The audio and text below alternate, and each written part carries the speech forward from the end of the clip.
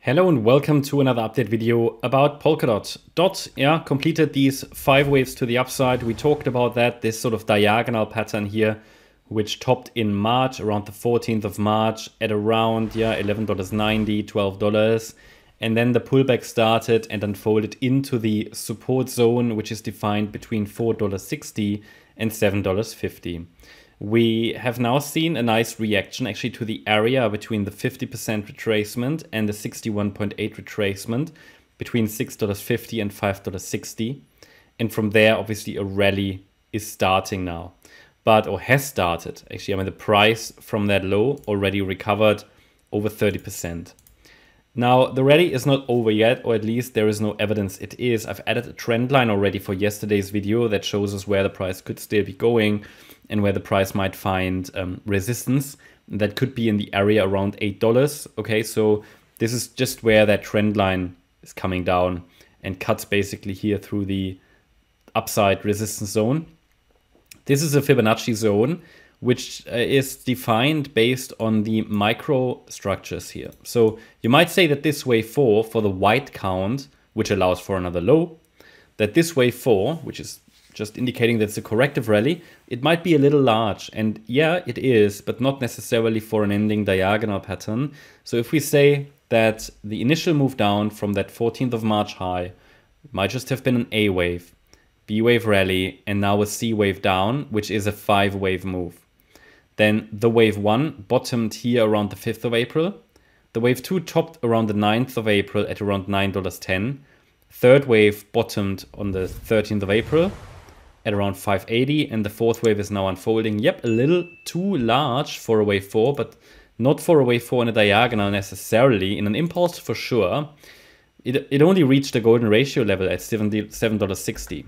Yep, that is a bit too aggressive for a fourth wave, but if we look at the internal structure, you have an A wave here, the B wave pullback, which is the Friday low. And then this could be the C wave, and the C wave often reaches the 100% extension. That's at $7.85. So that's why I highlighted in yesterday's video, we're consolidating just below resistance. And a reaction to the $7.85 level could still lead to that fifth wave to the downside. So the risk isn't gone. And to be honest, we see a bit of exhaustion there. But a push, a convincing break above $7.85 would open the door for the yellow count. I mean, the yellow count is already a possibility, but it needs to prove itself for sure because the move up looks corrective. So it's possible that the wave 2 bottomed here on the 13th, but I need to see first 5-wave advance from the low. It starts to look promising, absolutely, especially the only thing that I can really use to consider that the wave 2 might have bottomed is the fact that the wave 4 is a little too large. But again, not for a diagonal, so both possibilities still exist.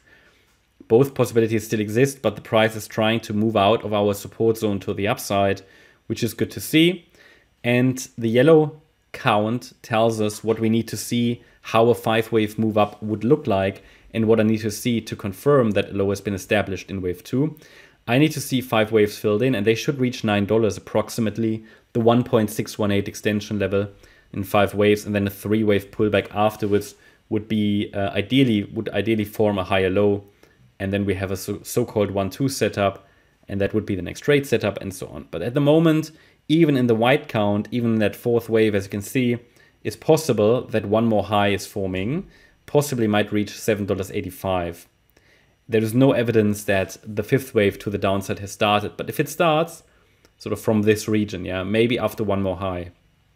Looking at the 1-hour time frame,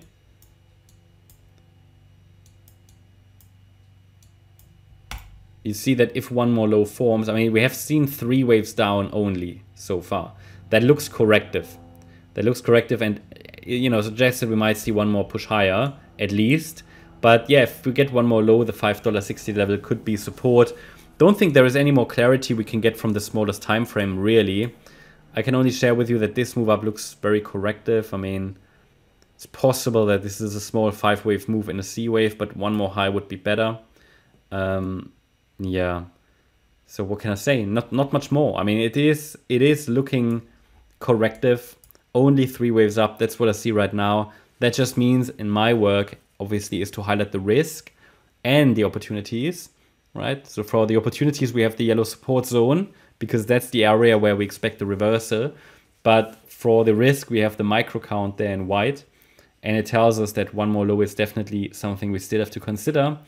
But if we see 5 waves up to $9, that would be a good confirmation that a low has been established. And then talking about upside targets, the larger degree third wave should send us to $23 and eventually fifth wave to around about 30 from what we can see right now.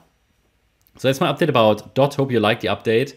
If you did, please hit the like button, leave a comment and subscribe. And if you really like the content, then please check out the channel membership. Also, make sure that you follow us on Instagram and Twitter for additional content. Thanks a lot for watching. Bye-bye.